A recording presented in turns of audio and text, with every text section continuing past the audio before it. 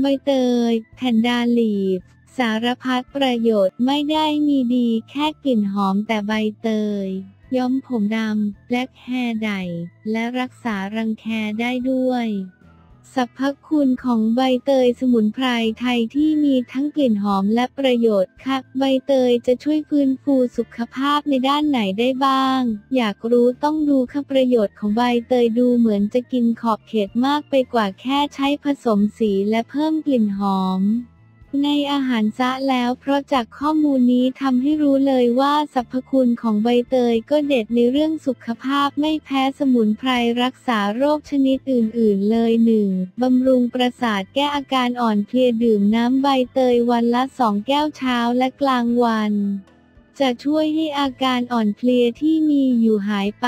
เนื่องจากใบเตยมีฤทธิ์บำรุงกำลังและระบบประสาททำให้รู้สึกกระปรี้กระเปร่าขึ้นได้ 2. บำรุงหัวใจลดความดันโลหิตใบเตยเป็นสมุนไพรที่มีสรรพคุณในการบำรุงหัวใจและหลอดเลือดฉะนั้นผู้ป่วยโรคความดันโลหิตสูงจึงสามารถต้มน้ำใบเตยไว้ดื่มเช้าเย็นเพื่อให้ใบเตยช่วยปรับระดับความดันโลหิตให้อยู่ในเกณฑ์ปกติได้ 3. รักษาโรคเบาหวานต้นและรากของใบเตยมีสรรพคุณช่วยขับปัสสาวะและรักษาโรคเบาหวานเพราะใบเตยมีฤทธิ์ลดระดับน้ำตาลในเลือดโดยนำราก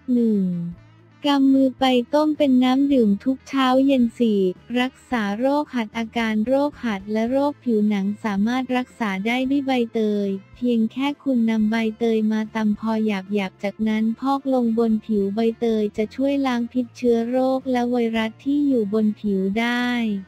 5. บรรเทาโรคข้อและโรครูมาตอยด์ใบเตยมีฤทธิ์เย็นมีสรรพคุณบรรเทาอาการปวดของข้อและกระดูกโดยเฉพาะโรครูมาตอยด์วิธีการใช้ก็แค่นำใบเตยสด3 ใบมาล้างให้สะอาดจากนั้นสับพอละเอียด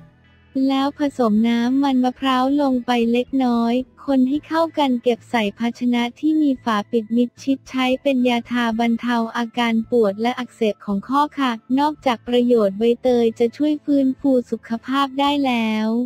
ใบเตยยังมีสรรพคุณในด้านบำรุงความงามตามนี้ด้วยค่ะ 1. รักษารังแคนำใบเตยประมาณ 2-5 ใบมาบดให้ละเอียดจนเป็นผงคล้ายแป้งจากนั้นนำผงใบเตยมานวดศีรษะเป็นประจำจะช่วยลดรังแคได้ 2. ย้อมผมดำแม้ใบเตยจะมีสีเขียวแต่เมื่อนำมาต้มจนเป็นสีเขียวเข้มแล้วมาผสมกับน้ำลูกยอต้มคุณจะได้สีย้อมผมสีดำที่คืนความดำเงาให้เส้นผมแบบไม่เสี่ยงต่อสารเคมีแล้วล่ะค่ะ 3. บำรุงผิวพรรณผ่องใสจากสรรพคุณทางยาของใบเตยที่ช่วยรักษาโรคผิวหนังได้ดังนั้นจึงมีการนำใบเตยมาปั่นแล้วพอกบำรุงผิวพรรณให้ผ่องใสได้เหมือนกันค่ะสรรพคุณของใบเตยทั้งหมดนี้เป็นเพียงแค่บางส่วนที่เราคัดมาเป็นตัวอย่าง